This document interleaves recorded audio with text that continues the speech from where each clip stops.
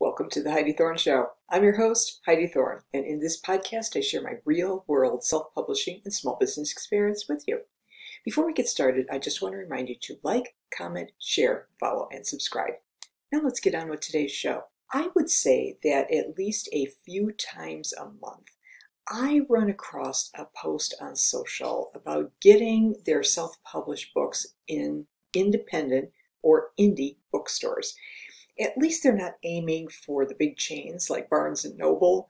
Maybe they're looking at indies because they correctly recognize that getting in the big chains isn't going to happen. But aiming for smaller doesn't mean they'll be successful in getting shelf space in indie stores. I'm going to bust some myths that self-published authors have when it comes to working with indie bookstores. As well, I'll explain how indie bookstores work and how they're battling Amazon if they can. Myth number one, indie bookstores are interested in your book because you're an indie author. Self-published or independently indie published authors may feel some rebel kinship with indie bookstore owners.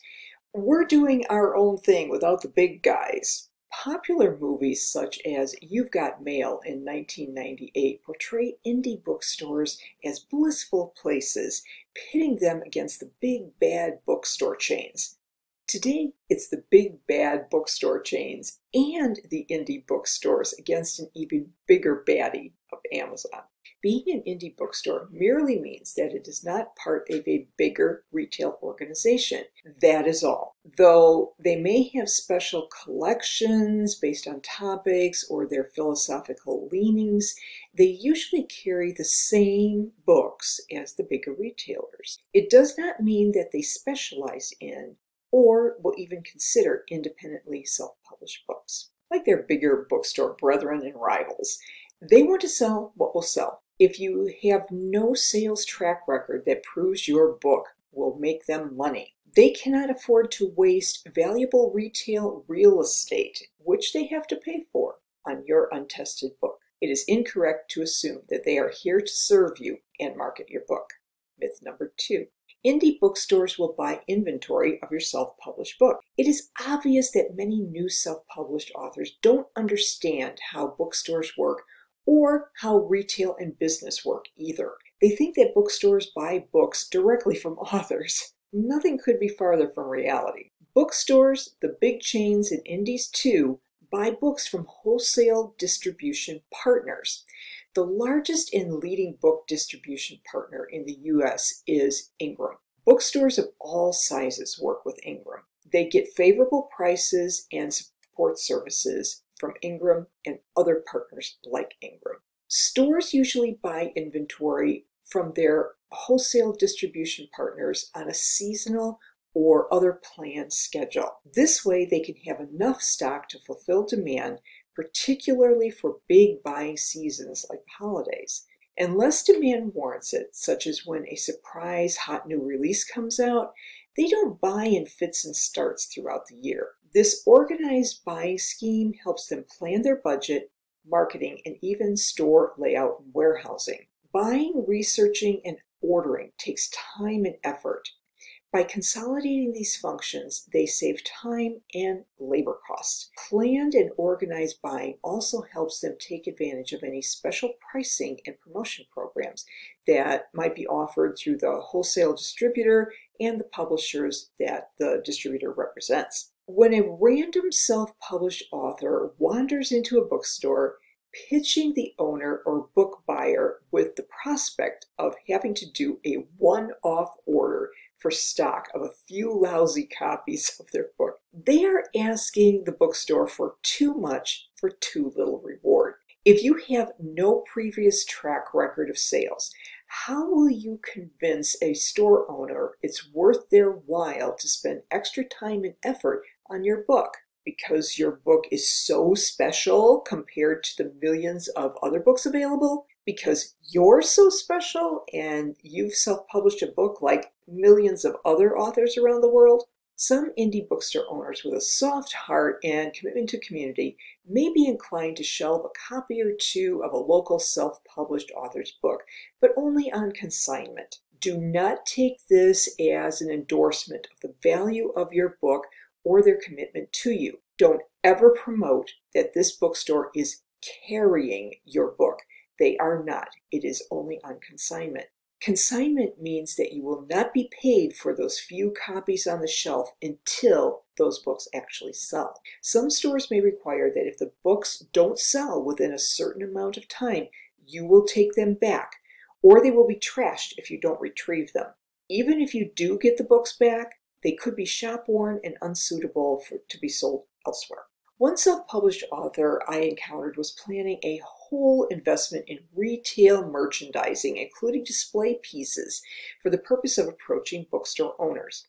She wanted primo exposure and thought it would make owners excited to help her market her book.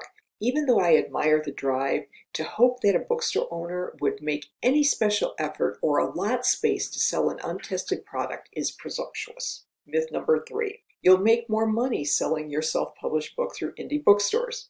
An author was incensed that an indie bookstore was asking for a 50-50 split on consignment sales of her book. Why was the bookstore asking for so much? They weren't really doing anything to make the sale, right?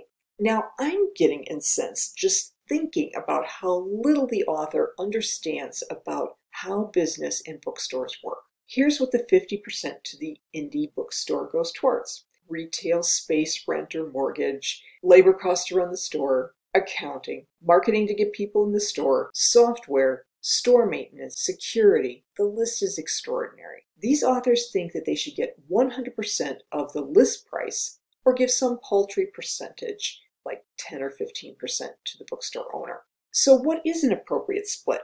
Ingram Spark, which is the bookstore-friendly self-publishing platform, suggests that 55% discount off the list price is the standard that bookstores expect. Ingram Spark will allow authors to offer as low as 30% discount. However, they note that 30% is considered a short discount, meaning that it is not enough of an incentive to make a bookstore want to sell your book.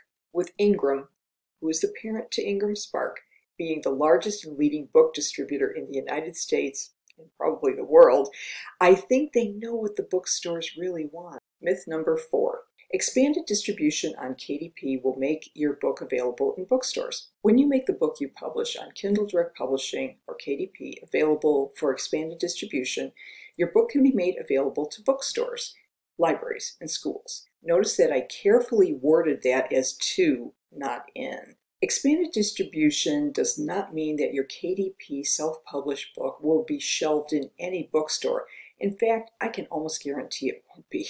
Indie bookstores are anti-Amazon, since Amazon is their arch rival for sales. So they don't want to fulfill customer orders for books self-published on KDP. If they actually did the sale, they also probably wouldn't make a whole lot of money on that one-off sale either. You can probably also guess that they don't want a book on their shelves that is identified as being self-published through Amazon.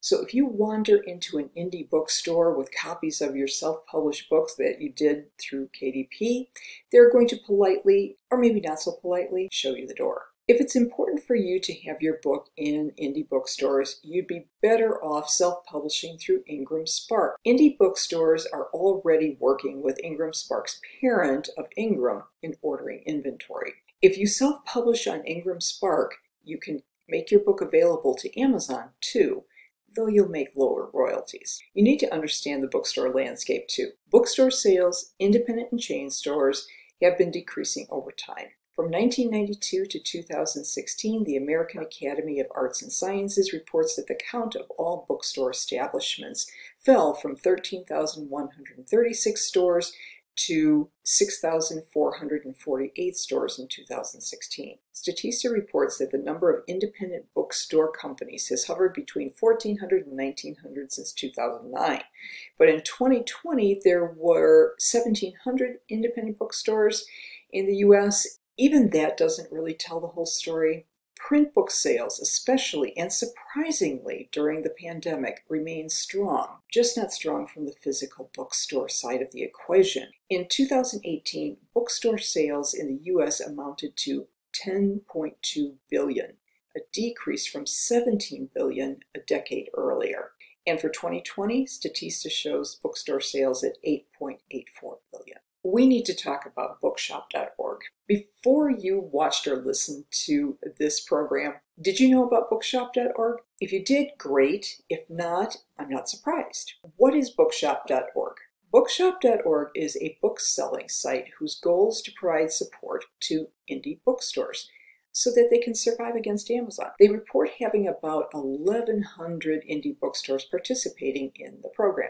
Here's how it works. Readers can shop for books on the site. If the reader wants to support a local indie bookstore, they can search for a store and order through that store's bookshop page. The bookstore can get 30% of the cover price for that sale. For sales that are not pegged for a particular store, the sales are pooled and 10% is paid among participating bookstores. Orders are fulfilled through wholesale distributor Ingram. Just another reason self-published authors interested in bookstore sales should use Ingram Spark to self-publish. It sounds like a great way to support your local bookstores without having to go to the store. And for those who are anti-Amazon, Bookshop provides an alternative. If you haven't heard of Bookshop, it's probably because they're still relatively new since they launched sometime around early 2020. Bookshop promotes a lot of competing independent bookstores on one site.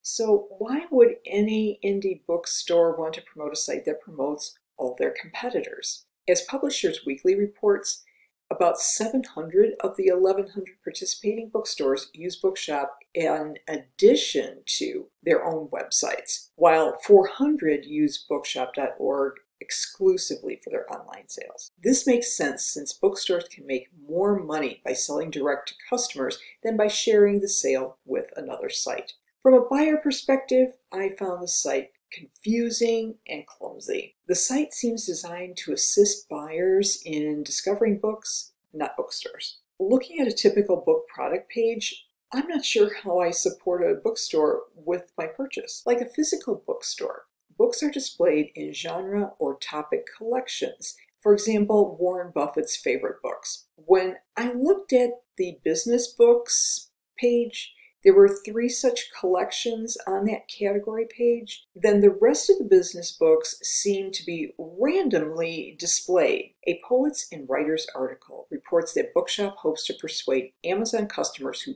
don't buy from indie bookstores to change their habits and buy books on Bookshop to support these indie stores. They plan to accomplish this by working with major media outlets to link to Bookshop rather than Amazon. Turning those customers is going to be quite a feat. Though Amazon does not release sales data, according to a Publishing Perspectives article in 2020, Amazon commands a share of about 50% of all print books sold. While I can't predict the future of Bookshop, I can predict that they have a massive uphill climb if they hope to make a dent in Amazon's market share. The biggest problem with Bookshop and indie bookstores is that they sell the commodity book products that Amazon does. Is the "we're not Amazon" message enough to sway large amounts of the population to stop buying books on Amazon? And I have to ask, why do you even want to be in an indie bookstore? My statistical heart was thrilled to find some research done by marketing and CRM company Womply on how much local independent bookstores make. They analyzed sales transaction data at over 1,100 indie bookstores for 2018 before the pandemic era. Certainly a significant sample. Here are the key stats relevant to our discussion here. The average revenue per day is $697. The average ticket per sale is $48.24. The average transactions per day are 14. And the number of indie bookstores that are closed on Sunday is 54%. I have to say that I had to look at these stats twice to make sure I wasn't reading them wrong. And the sales data is before overhead expenses for a brick and mortar operation are subtracted from the revenue. Of course, averages are calculated with every data point from highest to lowest. I would have loved to have seen the median, But for the sake of this discussion, let's just say that these stats are not impressive. This tells us that many indie bookstores are really small businesses who are very dependent on retail foot traffic. I am not disrespecting indie bookstores or bookstores in general. Some of them are truly committed to their customers and their communities.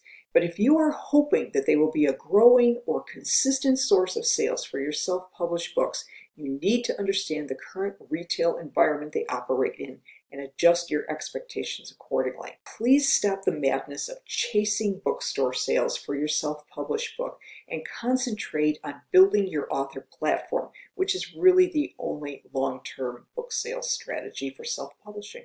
I hope you found that helpful, and if you did, please rate, review, and subscribe to The Heidi Thorne Show on whatever podcast app you like to use. I'm on all the major ones, including Apple Podcasts and Spotify.